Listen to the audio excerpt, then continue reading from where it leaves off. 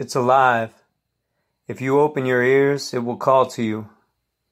The voice of the one thing you desire, the single word you'd like to say, the only thing you'd choose to do. Say it. Do it. And out of respect, the force will lead you to extraordinary places, show you scenes you never thought possible. You see, it rewards those brave enough to live from the inside out. We have an interesting relationship, this power and I. It has been known to dance with me one day, only to leave me behind the next. I can't blame it, though. The force sees through me, and it has no tolerance for cowardice or dishonesty. So, in times when I am weak, the force leaves me to ponder and evolve, knowing that its time would be best spent in the company of those living in the light, rather than wasted on some fool who hides in safe shadows.